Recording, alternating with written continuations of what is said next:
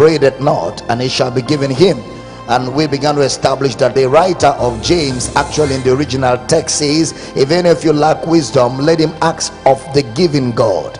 He wants us to see God through the adjective, the giving God. He is the giving God, and he operates not, he does not find fault. God does not find fault. He gives to everybody. So we began to establish that the character of God should never be an issue when it comes to prayer, because we know that God is the all-giving God. Even before we pray, he has already answered the prayer. He gives good gifts. He gives good gifts. And you must remember, we don't pray to get God's attention because we already have secured God's attention in Christ. Prayer is not getting God's attention. We already have his attention in Christ. That's why 1 John chapter 5 verse 14, and this is the confidence that we have in him, that if we ask anything according to his will, he heareth us. Or you can read it the other way around, that he heareth us according to his will. That is, hearing us is his will.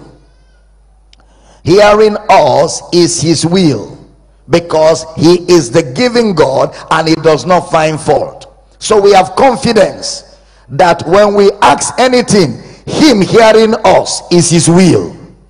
Him hearing us is his will. That's the confidence we have, and we know he will hear us. It has nothing to do with the petition. He says according to his will he hears us. That means his will is to hear us. A scripture says, unto you that answered prayer shall all flesh come. That is his desire, that is his nature. We said that God's character is reflected in his answers to prayer. His character, he is good, he is perfect. So when you pray, his goodness and perfection is the answer you get to that prayer, and everything that comes from him is within the parameters of his goodness and his perfection. So therefore, when he says he hears us, it relates to our right standing with him. Our right standing with him, and that is the first thing you were given by grace. You were given the gift of righteousness. You are not righteous by merit, you are righteous by grace. So because we have right standing, because the word righteousness means to have right standing with God, it means we have a right stand with God. We and God are always in a place of harmony in our relationship. We have right standing. We don't come to God to secure right standing. We have constant right standing with God. When we pray, and even when we are not praying, our stand with God is fixed. We have right standing with God in Christ. So therefore, when you're praying, it's important for you to pray with that understanding. Prayer is not seeking audience with God. We already have audience with God in Christ. 1 Peter 3:12, for the eyes of the Lord are over the righteous, and his ears are open unto their prayers. So righteousness is our fixed stand with God. We don't try to be righteous, we are righteous, and we don't do anything to be righteous. That is our fixed standing with God in Christ. We are righteous, not because we pray, but because that's who Christ made us in his substitutionary sacrifice.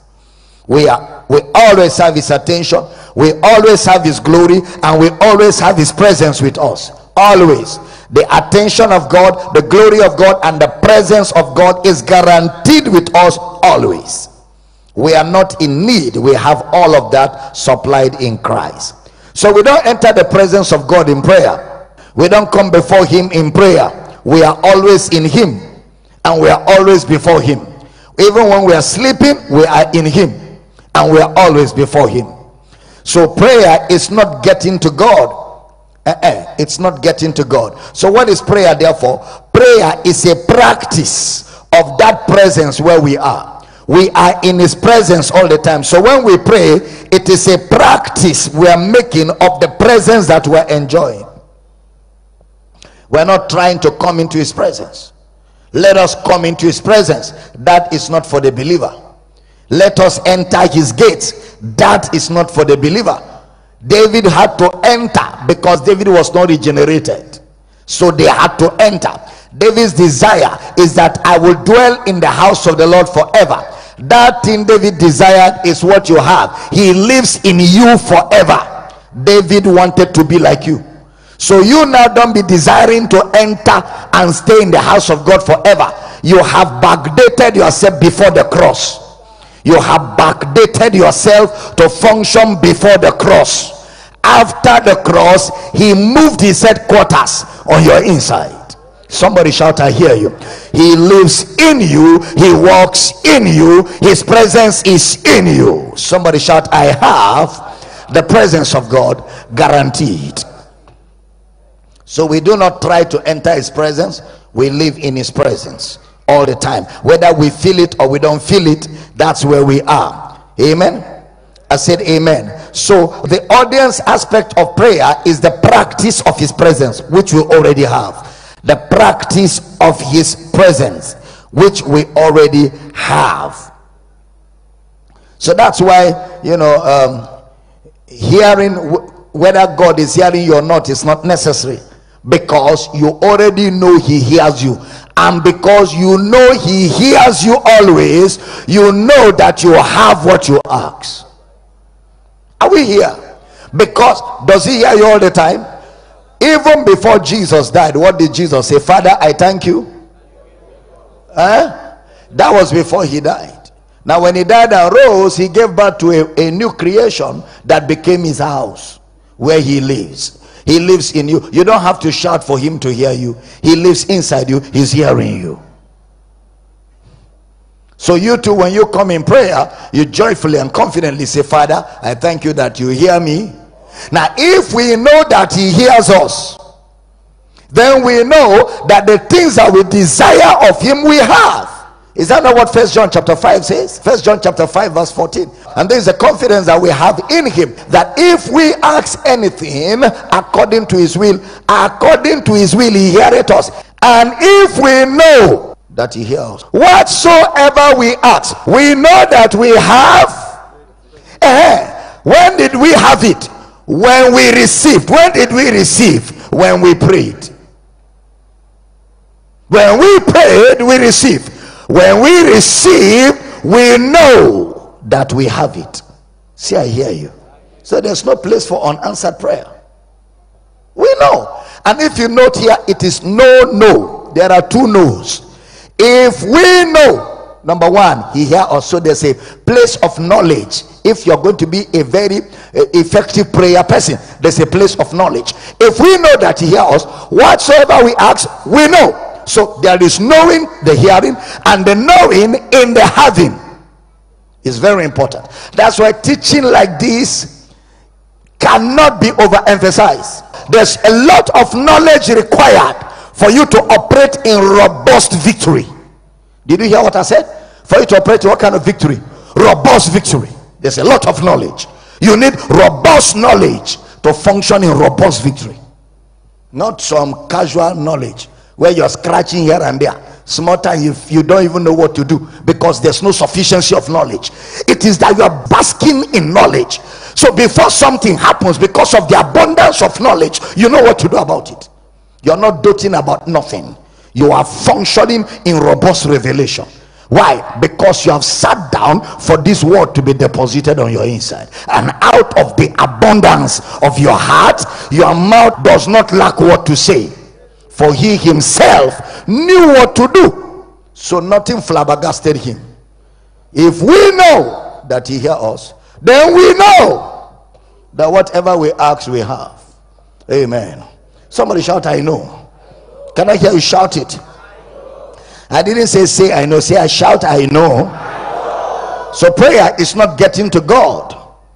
See, it's not getting to God. So notice what John says. We know, which is Mark 11:24, what things soever you desire, when you pray, believe, you receive, and you shall have. You pray, you receive, you have. We know.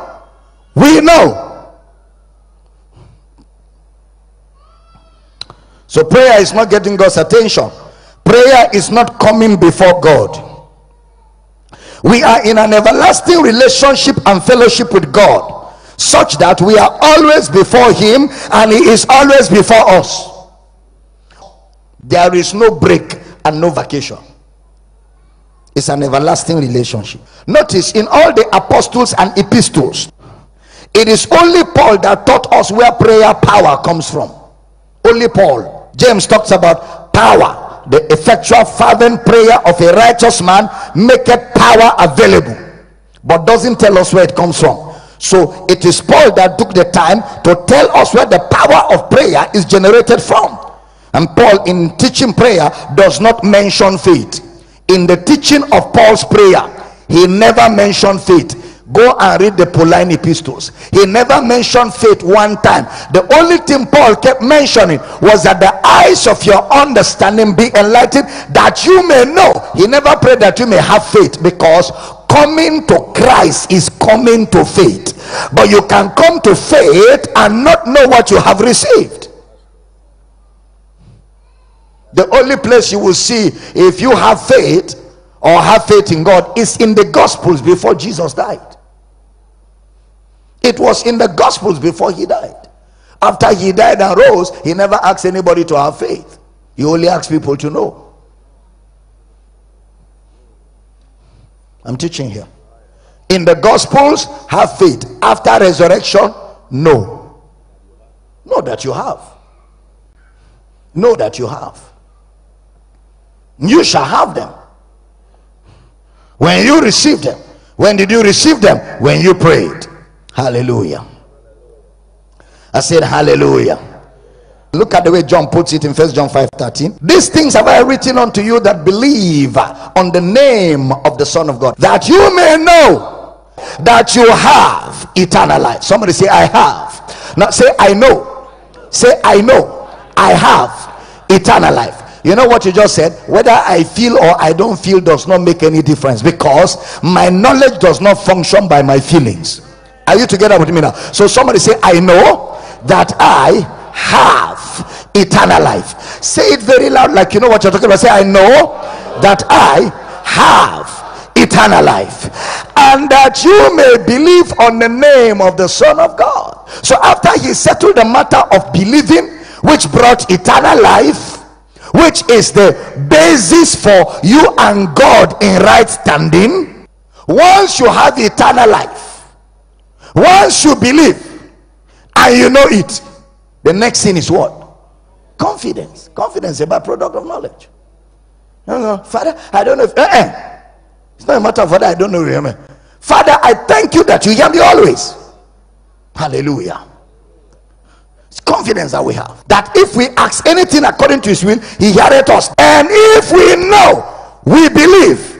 Then now that we believe, the next thing is no. And if we know, then we know we have.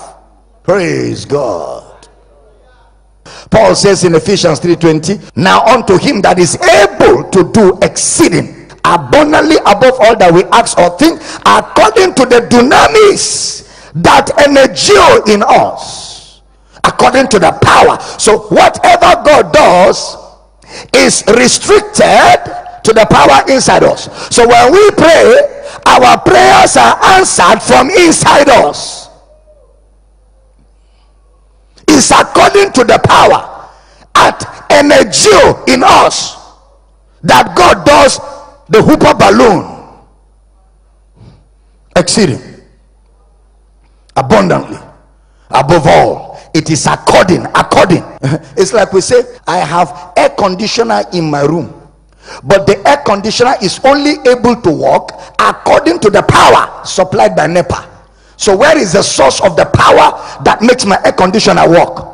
NEPA. So the exceeding God is able to do all that he can do in his might, but it is limited to the power at work in us. So whatever God does for us will be determined by what is at work in us. So our prayers are answered from us. Are you understanding? It's important you understand that, so you know that everything is within you. According to the power. Paul shows us where the prayer power comes from. It is generated from within us. The prayer power is generated from within us. Let's look at a scenario here in Genesis chapter 18. Now, first of all, why was Abraham able to make requests on behalf of Sodom and Gomorrah? He was not only making a request, he was insisting. What gave Abraham such boldness? Not only to make a request, but to insist. Not only to insist, but to negotiate. What gave Abraham that boldness? In Genesis 18, it's in Genesis chapter 15 verse 6. And he believed in the Lord, and it was counted to him for what? And the effectual fervent prayer does what? So Abraham could insist because of the stand where he was. He was in a place of right standing. When you pray from a position of the revelation of identity, your prayer is different, because you are not praying as a beggar. You are praying as one in him. In fact, you are praying as one with him. I'm teaching now. Identity critical when it comes to prayer. Yes, you're praying as him, because you and him are one. Abraham insisted. The kind of prayer Abraham prayed there in the book of Genesis, I will soon show you. Abraham was not a sinner. Secondly, I taught you, Abraham did not sin after the similitude of Adam's transgression. So Abraham was not a sinner. What was Abraham? Righteous. So that stand gave him the audacity to engage that negotiation. And if he had insisted till supposing you find one, God will have said they will not destroy that city. Even if he had said supposing you do not find any, are you not a righteous God? God will have changed his mind, because the same thing that made a man drop from 50 to 40 to 30 to 20 can make him drop to nothing. Don't forget, he's generous. But when Abraham stopped persisting, he gave up. And I'm going to show you how that works in a few minutes. But look at Psalm 32 verse 1. Blessed is he whose transgression is forgiven, whose sin is covered. Blessed is the man unto whom the Lord imputed not iniquity, and in whose spirit there is no guile. Was Abraham free from transgression? Was Abraham free from iniquity? What was he called? And they that be of faith are blessed with who? Faithful Abraham. So Abraham was righteous by faith. How are you righteous? So the same thing that God did to Abraham, he does to you today. The blessing of Abraham is righteousness by faith. What is your own blessing? Righteousness by faith. So because you are righteous by faith, then now we can say that the effectual fervent prayer of you maketh what? Tremendous power available. And that power is dynamic in its workings, in its results. You are the greatest dynamite planet Earth has ever seen. Not even a nuclear weapon can stand before you. You can stop a nuclear weapon from being detonated. You can speak to it and it will not respond, just like the tree dried up. Then while some theologians confuse themselves and say that tree was just a parable, Jesus messed them up, because in Matthew says you shall say to the mountain. So if the tree was a parable, what about the mountain? He was dealing with things. You can speak to the nuclear weapon, it will stop. Are you with me here? Yeah. Have dominion over what? Over things where? In earth, under the earth, in the sea. Who has dominion? Where are nuclear weapons? Who has dominion over them? What are you talking about? What about tsunamis? Who has dominion over tsunamis? That's right. You say to this, it should obey you. That was before he died. When he rose, he said all power in heaven and where? Then he said, now I give it to you. Who is in power now? The same power that Jesus operates, you operate.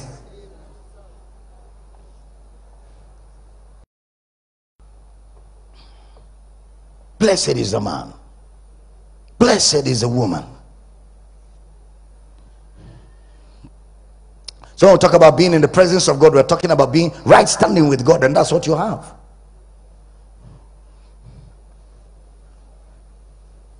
Now, take note. God owns the earth, but he gave man to exercise authority over it. Abi? So I have right standing with God in the place of prayer. 2 Corinthians 5:21. In Christ I am made righteous. In Christ I am not made righteous because of where I came from in Nigeria. I am made righteous because I'm in Christ. I am seated in Christ. I am made righteous in Christ. I am seated where? In Christ. So when I pray, where am I praying? In Christ. I'm not praying outside Christ. When I sing praise worship, where am I singing? So can you imagine me singing in Christ? There is something that makes me inside Christ.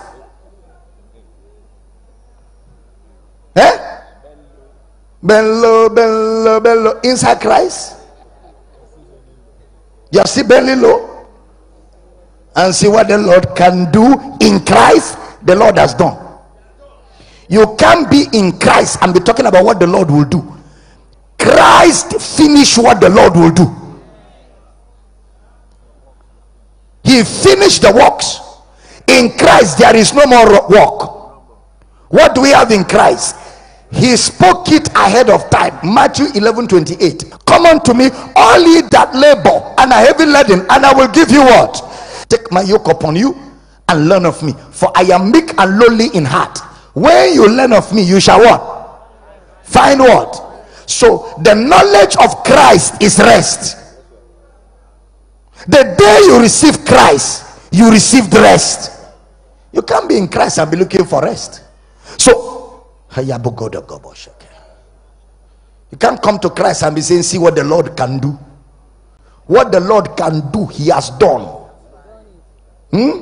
So there remaineth therefore a rest for the people of God, and we that believe. What happened to us? Are you a believer? Where are you now? You are in rest. So it's not what the Lord can do, it's what the Lord has done. That's why you shall receive. You shall lambano. I'm teaching here. Please catch this. It will make a world of difference in your walk with Jesus.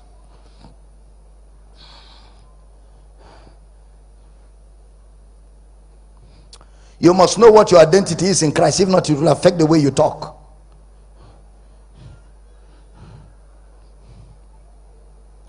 The more you know who you are in Christ, the more you know what you have in Christ. The more you know who you are in Christ, the more you know what you have in Christ. Philemon says that the communication of your faith may be effectual by the acknowledging of every good thing which is in you in Christ.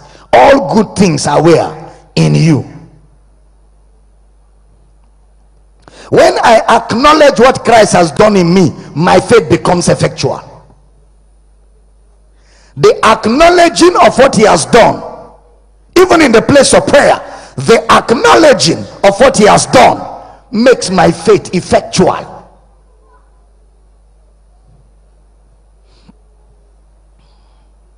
So knowing who I am in Christ helps and aids my prayer. Amen. Now, so we established, number one, that the principles of praying for things is that when I pray, I believe, I receive, and what shall happen? I shall have. Prayer for things, I believe, I have received them, I have them. That's how faith works for things. Things. In between prayer and having is receiving. That's the principle for things. In between prayer and having is receiving. I believed, I have received, then I have. How do I believe I have received? I believe with my heart and I confess with my mouth. That's how I know I believe I have received, because my heart and mouth will agree on earth as touching things, and it shall be done. So I carry my answers in my thoughts, and I carry my answers in my mouth all week long, all month long. I will pray throughout with the answer in my mouth. Kenneth Copeland say, read Mark 11:24 the other way around. If you read it the other way around, it says, I shall have what I believed I received when I prayed. That's the way to read it the other way around. I shall have what I believed I received when I prayed. When you pray, believe you receive, you shall have. So I shall have what I believed I received when I prayed. When did I believe it? When I prayed. When did I receive it? When I prayed. When will I have it? When I received it. Are you in the house? Yeah. That's important, as it has to do with things. You don't ask for joy in prayer.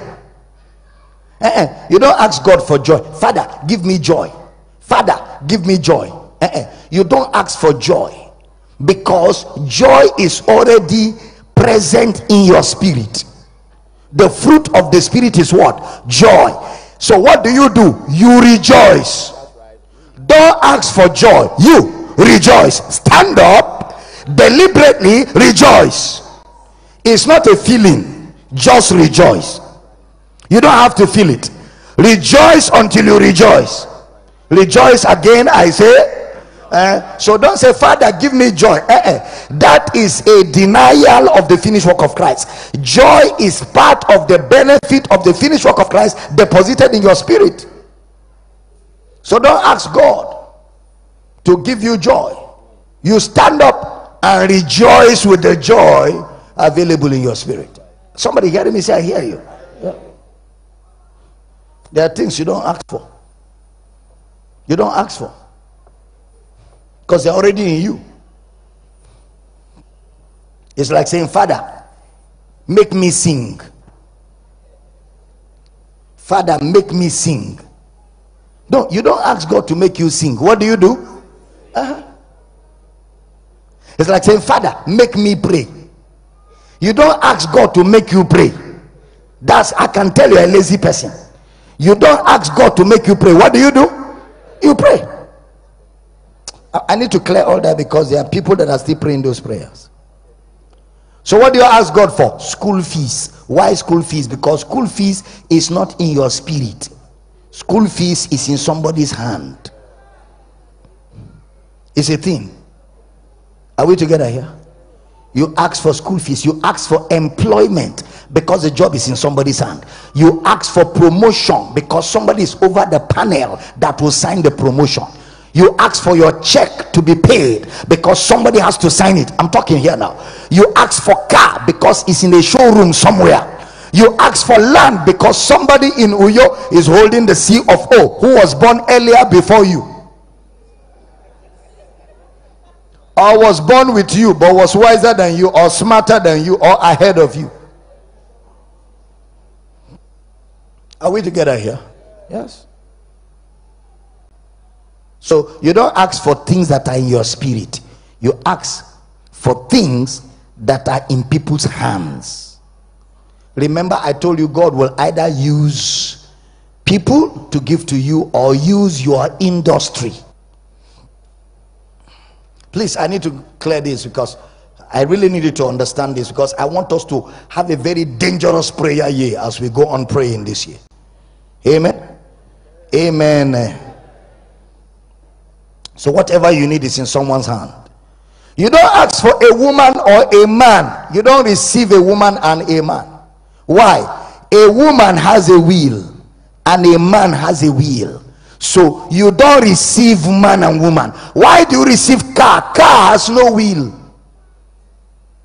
Why do you receive school fees? It has no will.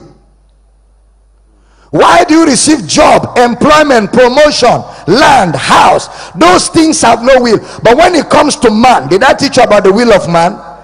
A woman that will say yes to your request for marriage has a will. She can say no. Look at God literally begging Adam. Literally, I set before you life and death, blessing and cursing. Choose life, please, that it may be well. God is literally begging Adam. Why didn't God say, whether you like it or how, you will choose it before you know it? Except I'm not God. You will just discover that you have chosen life. Adam, let me tell you emphatically, whether you want it or you don't want it, you will end in life. If you begin to push the theory of predestination, it means it was God that prepared the destiny of Adam in sin.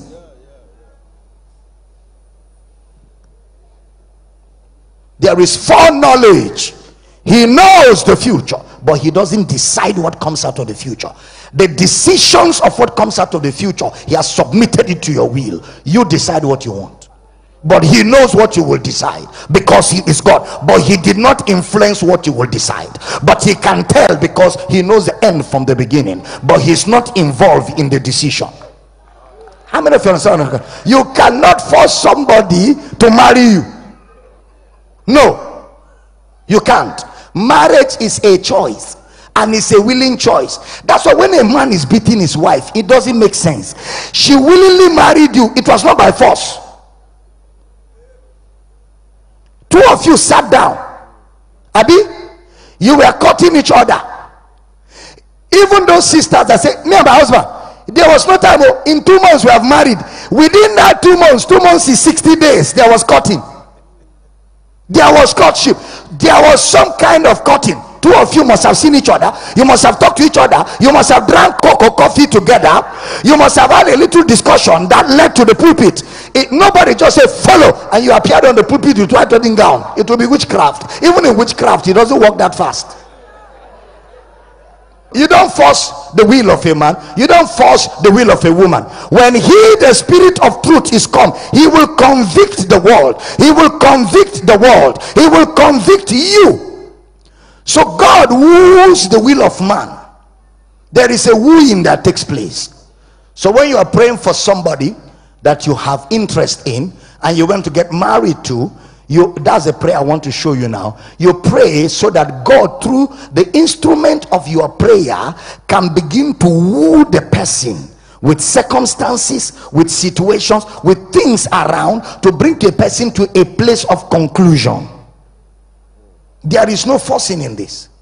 You don't receive a wife. She's not a thing. Say, you, I receive you as a wife right now. In the name of Jesus.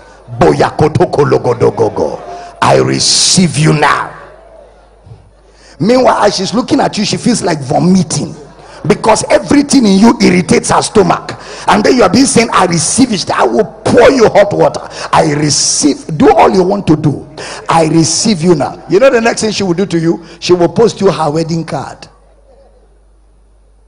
Because you don't receive. Are we in the house? Are we in the house? Okay, so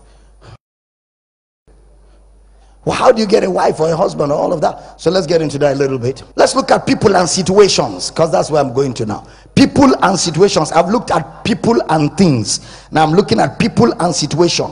Now let me ask all of you a question. Who makes situations happen? Who creates situations? Man, people. Situations are created by people. Is that true? Let me give you a very simple scenario. Honey, please loan me 200,000. I will pay you in 2 days. You gave me the 200,000 and in 2 days I don't pay. What have I created? A situation. How did that situation appear? Through people. So all the situations you will deal with in life are a product of people's handwork. Do you understand? Every situation, whether it is war, accident, disaster, oppression, wickedness, attack, armed robbery, kidnapping, is all created by people. They sack you from office, somebody was behind it. You don't believe? No office just sacks you. Somebody must say, we are overstaffed. We are overstaffed. Then the account department say, we can no longer pay salaries. Management will say, downsize. Somebody created it. Then when they say downsize, the next thing is management will say, who are the people we can throw out and not feel it? They start listing. Somebody will say, put Jacob there. Somebody has put your name. The name does not appear on the paper. So circumstances are created by people. I'm teaching here. So finally, when you receive your sack letter, plenty things have happened. A lot of things have happened before it landed on your head. That's why you're talking, nobody's answering you, because some of the people you are talking to were part of those that suggested your name. People create circumstances. If a husband and wife are fighting, in most cases somebody entered their marriage. Gossip. Say your wife, your wife, then the man will say, what? Your wife? I won't talk much. A situation has been created. What has been created? A situation. Who created it? Somebody. Not, he didn't say anything, but he has said everything. Your wife, your wife, anyway, Bible say what God has joined together. He has even used Bible to solidify the trouble he has created in your home. People are responsible. So when you see circumstances in life, they don't fall from the sky. They are generated by people. So if I want to pray and control a circumstance, how do I pray? That's what I want to teach you now. How do we pray and deal with circumstances when circumstances are created by people? Are you ready? I said, are you ready? In Luke chapter 22, Jesus said, Simon, Simon, Satan has desired to have you, that he may sift you as wheat, but I have prayed for you that your faith fail not, and when thou art restored, strengthen thy brethren. So this is a situation where Jesus had to pray for a circumstance created. Now take note of this. 68 times, over 68 times in the New Testament. And you know what the New Testament is? Let me just do a little bit of exam. Where is the New Testament? From Acts to where? All right, so in the New Testament, the prayers that were prayed all through the New Testament were all prayers of supplication. Supplication, very important prayer. It is called the prayer of supplication. The word for it is deesis, D-E-E-S-I-S in the Greek, or aito, A-I-T-E-O. These are very strong Greek words. Supplication. Satan desires to have you, that he may sift you, but I have asked concerning you. I have asked concerning you. The way the prayer of supplication is prayed is different from the way you pray for things. All right, so let's look at Jesus's prayer life quickly. Luke chapter 3 verse 21. Now when all the people were baptized, it came to pass that Jesus also being baptized and praying, the heaven was open. He didn't say and Jesus prayed. He said and praying. It was a continuous action. The prayer of supplication is continuous. It's not like the prayer for things. And praying, Jesus was supplicating and praying. What happened before John's baptism? He was praying. What happened during John's baptism? He was praying. He was praying to receive. Take note, John is about to baptize Jesus, and in that baptism the Holy Ghost will come on Jesus. So because Jesus knows that this baptism of John by prophecy was going to announce the arrival of the Spirit on him, began to pray for the manifestation of that prophecy. And he didn't pray and stop. He was praying till the Spirit descended on him. Supplication. He was praying till the Spirit descended on him. Water baptism actually, fundamentally, doctrinally, emphatically, authoritatively, water baptism was only given to John the Baptist to use in knowing who Jesus is. That's all. The mission of water baptism was given to John because John was the last prophet and his mission was to announce Jesus. For him to announce Jesus, he must identify him, and John doesn't know who Jesus is. So it was given to him as a sign, since he was not a spiritual man, so the spirit cannot lead him, so he needs physical symbols. I don't know if I'm teaching here. Somebody say, where is that? John 1:25. And they asked him and said unto him, why baptizest thou then? Before that, why baptizest thou? Go back to verse 23. He said, I am the voice of one crying in the wilderness, make straight the way of the Lord, as said the prophet Isaiah. According to what Isaiah said, that my assignment as John is to make straight. I am here to announce the coming of Christ. That is the prophecy concerning me.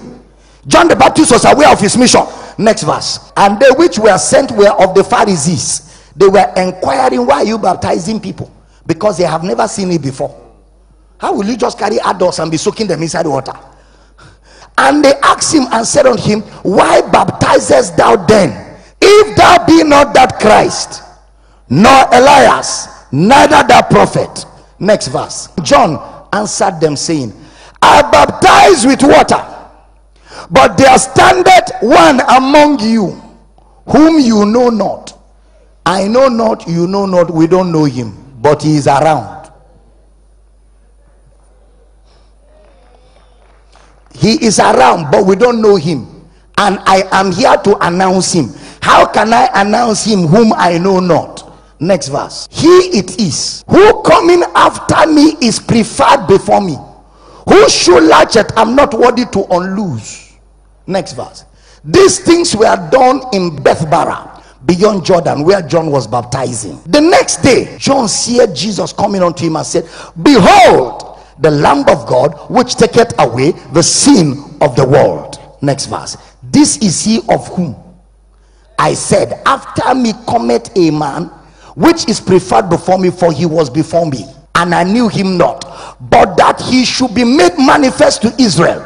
Therefore am I come baptizing. The reason why I'm baptizing is for this man to be revealed to Israel.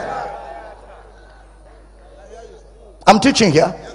That is the mission of water baptism. And John bore record saying, I saw the Spirit descending from heaven like a dove, and it abode upon him, and I knew him not, but he that sent me to baptize with water, the same said unto me, upon whom thou shalt see the Spirit descending and remaining on him, the same is he which baptizeth with the Holy Ghost.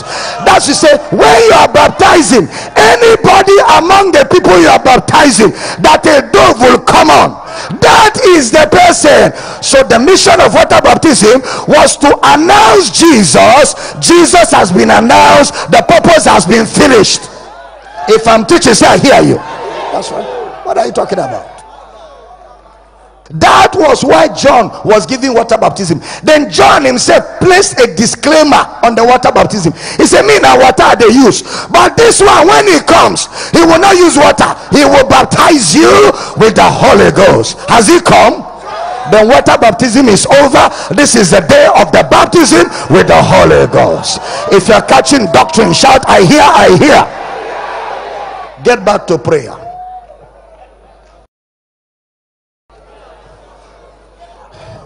So we are dealing with circumstances. So what took me to water baptism, when I was talking about Jesus, and how he prayed, it was his prayer that made him receive the Holy Spirit.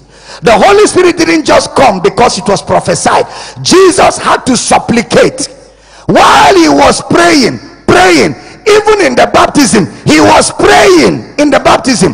In the midst of the prayer, bam, he received the Holy Ghost. Luke chapter 5 verse 16. And he withdrew himself into the wilderness and prayed. He was always praying. He prayed. Amen. So Luke captures the motions of Jesus. All this shows that prayer is not just about things. Prayer is about fellowshipping with God. Because now he went to pray, no prayer point. So actually what he went to do in the wilderness was fellowship. Just to fellowship. It's not every time you must have, Father, give me this. I receive. There are times you just worship. Father, I bless you. I praise you, Lord. Blessed be your holy name. Thank you for the salvation of my soul. Thank you that my sins are forgiven. Thank you for accepting me in the beloved.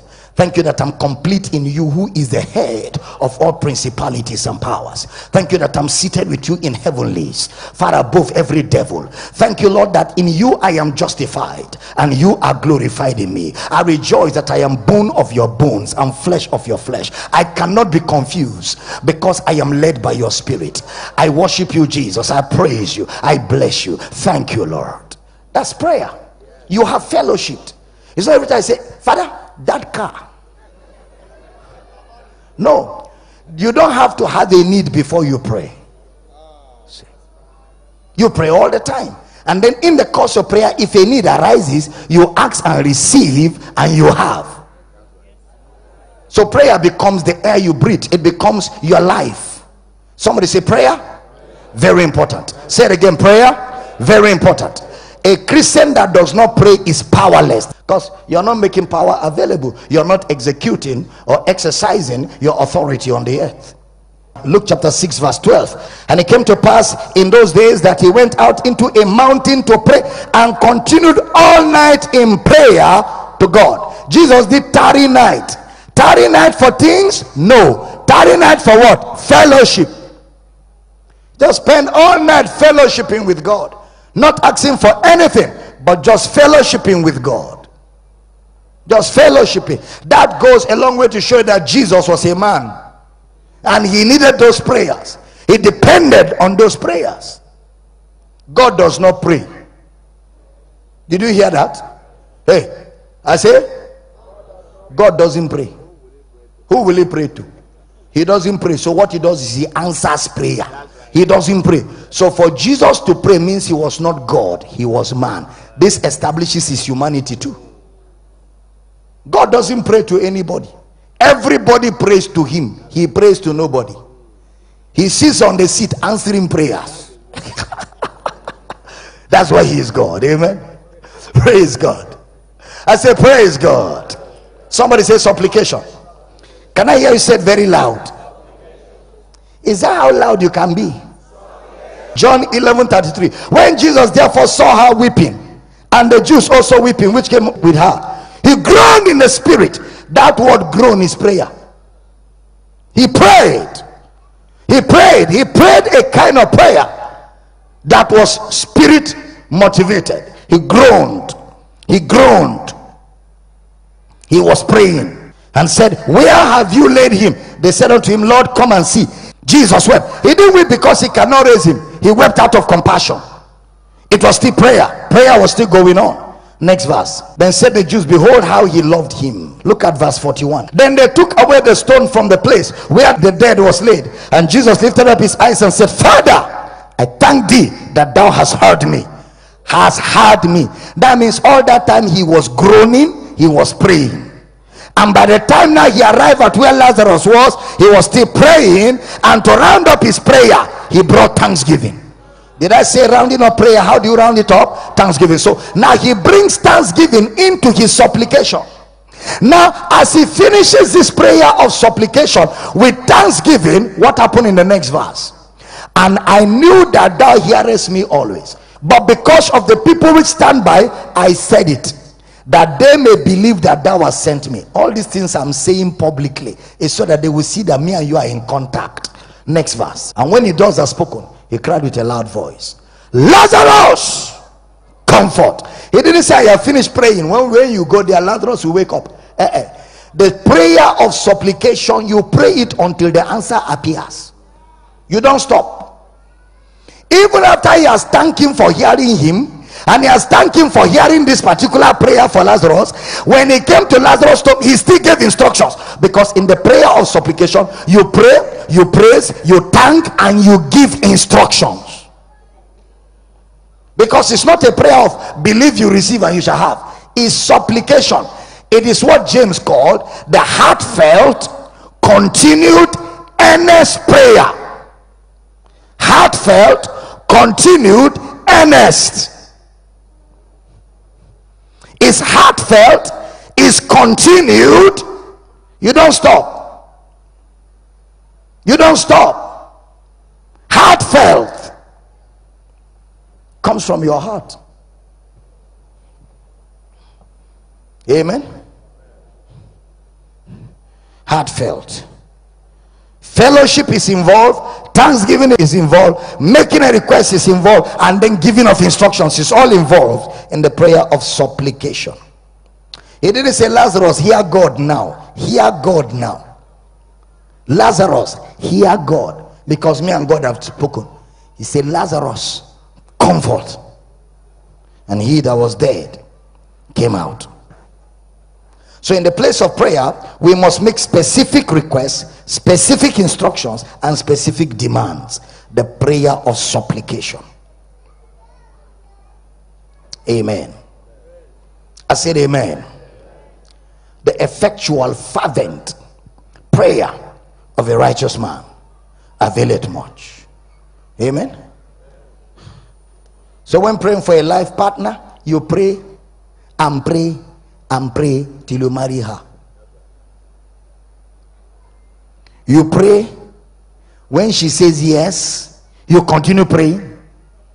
Are you hearing? When you marry, you continue praying. It's prayer that has no end. It's called the prayer of supplication. Look, when we were coming to today's service, we all prayed for the service. After this service, we will thank God that it was successful. Then we will pray again, because there will be service tomorrow. This kind of prayer does not finish. You keep praying it till the trumpet sounds. It's continued, heartfelt. Continued, heartfelt. It's not the type I receive. It's not what things soever you desire. This is not prayer for things. When you are praying for marriage, it's not a prayer for things, because even a day before the wedding, the girl can change her mind. So you must stay continued, and the man can change his mind. Supplication with perseverance for all saints. Supplication. Some of you are lazy, that's why you can't find husband. You are lazy, you pray small. Thank you, Jesus, I know he's coming. 3 years after, you pray small. Father, wherever he is now, I lose his leg, I lose it. You don't.